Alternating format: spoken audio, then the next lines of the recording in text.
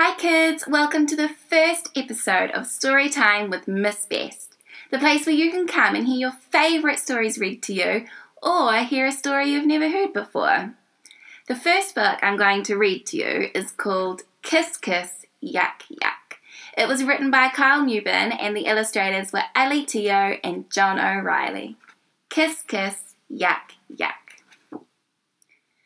Aunty Elsie was always pleased to see Andy. Hi-de-hi, Andy Apple Pie, she yelled.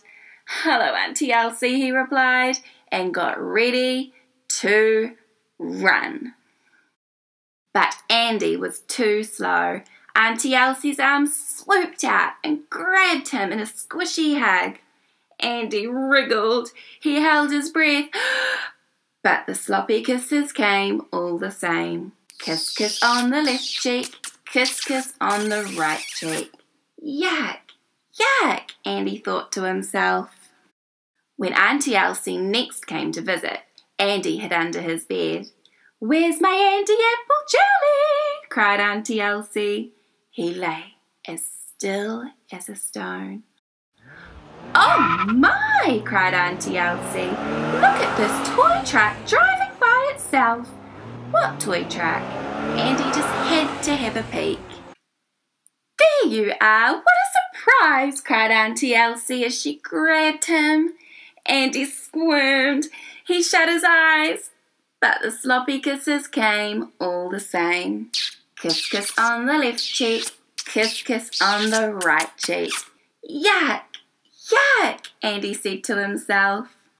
The next time Andy hid in the chicken house under a heap of straw, Aunty Elsie came up the path and opened the door.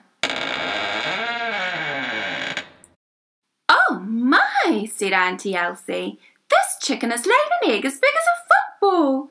Andy lifted his head to look. Rats, he'd been tricked again. Got you, Andy Applesauce, cried Aunty Elsie, picking him up. Andy grumped and grizzled, but the sloppy kisses came all the same. Kiss, kiss on the left cheek, kiss, kiss on the right cheek. You taste like feathers, said Aunty Elsie. Every time Aunty Elsie came, Andy tried to hide. Every time she found him and gave him sloppy kisses. When he climbed a tree, she climbed up after him. Kiss, kiss, kiss, kiss. When he hid in the pig pen, she climbed over the fence. She didn't mind the pigs and she didn't mind the mud. Howdy dumble, Andy Apple Crumble, she yelled. Where's my hug? Muddy kiss on the left cheek, muddy kiss on the right cheek. Yuck, went Andy. Went the pigs. The next week, Andy crawled under the house amongst the spider webs. Aunty Elsie didn't like spiders. He waited and waited all afternoon, but Aunty Elsie didn't come. Where's Aunty Elsie? Andy asked. She fell off a camel in Australia, said his father. Poor Elsie, she's broken her leg. Aunty Elsie didn't come the next week, or the next, or the next. The chickens laid their eggs, the pigs oinked their oinks, and Andy waited at the window.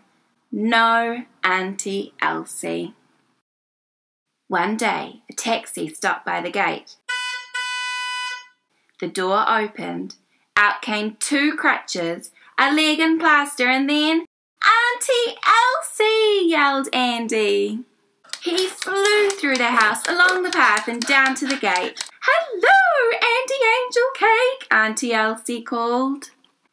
Andy's arms swooped out. He grabbed Aunty Elsie and gave her 2 big sloppy kisses. He kissed her on the left cheek. He kissed her on the right cheek. Kiss, kiss, hug, hug. Got you, he said. So, there you go. When Andy wasn't getting kisses from Aunty Elsie, he realised he actually did quite like them. Well, that's it for this week. Tune in next week to hear what story I'm going to read next. See you then.